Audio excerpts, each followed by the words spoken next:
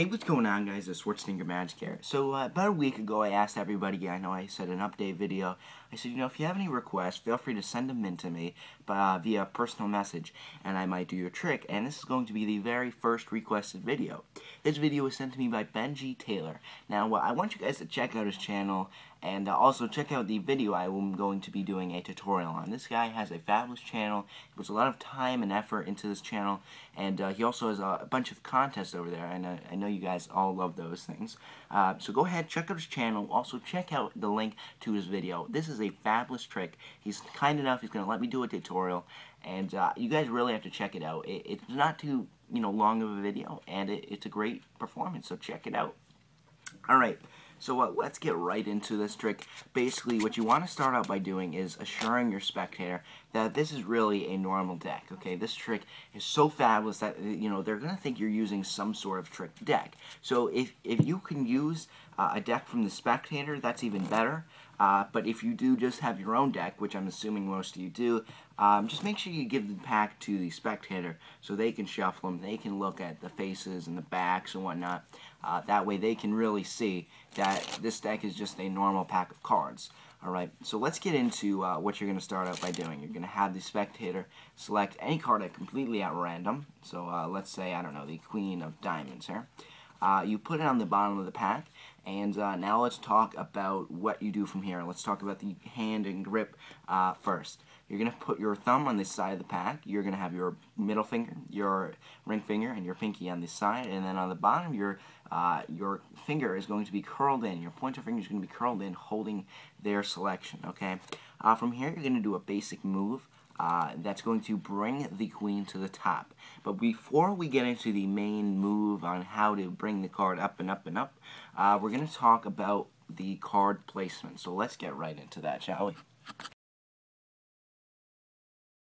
So let's talk about the card placement. I've taken the 7 out for a specific reason, and that is the pip, okay, and where the pips are, okay?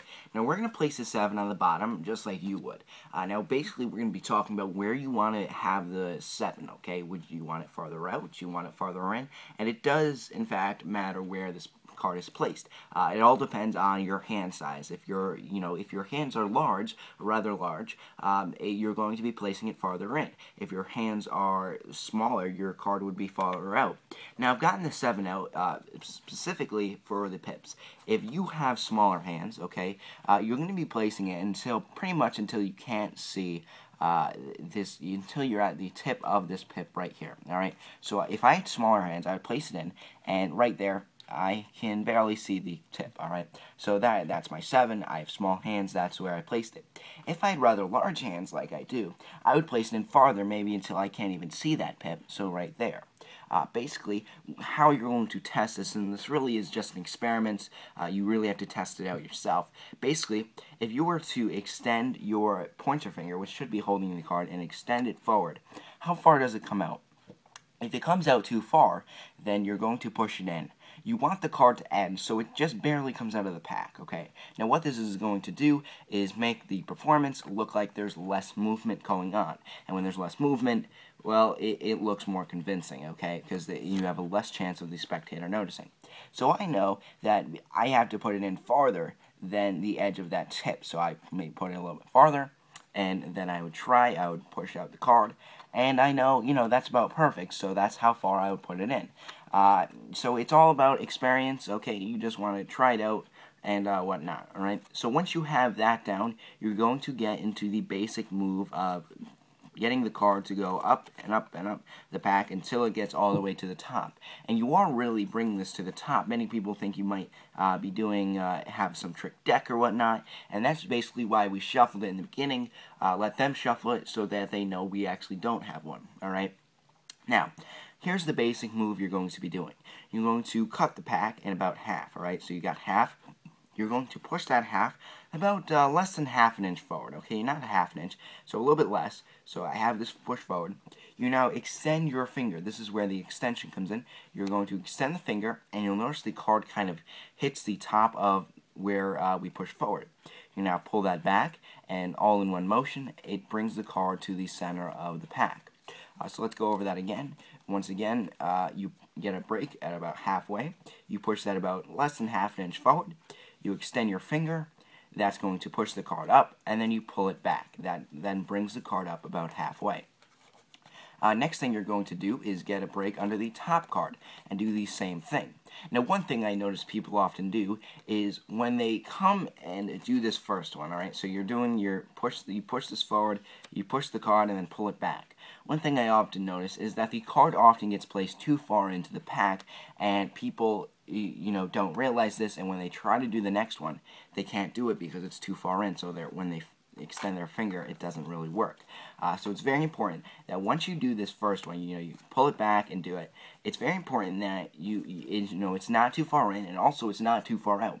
All right. I also, at this point, like to show the spectator it really did go to the center. It's not an illusion of any sort. And also, when you have it on the bottom, show it's actually on the bottom. That way the spectator knows, wow, it actually did jump to the center of the pack. So the next one, you grab one card, you push one card forward, all right, and do the same exact move, all right, and pull it back, and now it's in the second position. The last one is just as easy. You take your middle finger, you extend, and pull back, and now it's on the top. This trick really does not require, there's not much to it, okay? It's going to take a repetition, just like anything else. If you want to get good at it, it's going to take a repetition. Now, I'm going to be giving you some hints as to how you can make this a little more convincing, okay? Basically, when you're doing this trick, you want to do a little bit motion to it. You don't want to just stand there and go, whoop, whoop, and then, oh, look, it jumped, and then do it again, oh, look, it jumped. You want to add a little bit movement with your hands, okay? Not too much where it makes it look fake and you're doing something sneaky. You want it just enough so it looks almost natural, okay? So what I mean by that, if I were to take a randomly card, let's say they selected this one, it was in the center, and I was going to bring it up to the second position of the pack, what I want to do is add a little upward motion like that. I can't do it too well because I haven't practiced it very well. But basically, you do a little up and down motion with your hands at the same time, and it looks like the card's actually jumping to the top. Now, if you have this down really well, this looks absolutely amazing. One thing to keep in mind is don't do it too much. Okay, you don't want a huge up and down motion. You just want to do it enough where it looks very convincing. Okay, and that's going to take a little bit of practice and experimenting. Okay. So that's pretty much one way you can get this very, very convincing. The rest is just practice, guys. That's the simple, easiest way. You just got to practice this. And I'm sure with a little bit of practice, you can get it down pat. And I'm sure you guys will do fine. So once again, if you have not seen the performance of this trick, please click the link here. Check it out. And then obviously you can always come back to my tutorial if you're confused. If you have any more questions, leave them in the comments below. And keep sending me those requests, guys. I do enjoy them. I have more to come as well. Alright? Oh, look at that. 2 times. So that's it. And as always, guys, remember, I'll be back.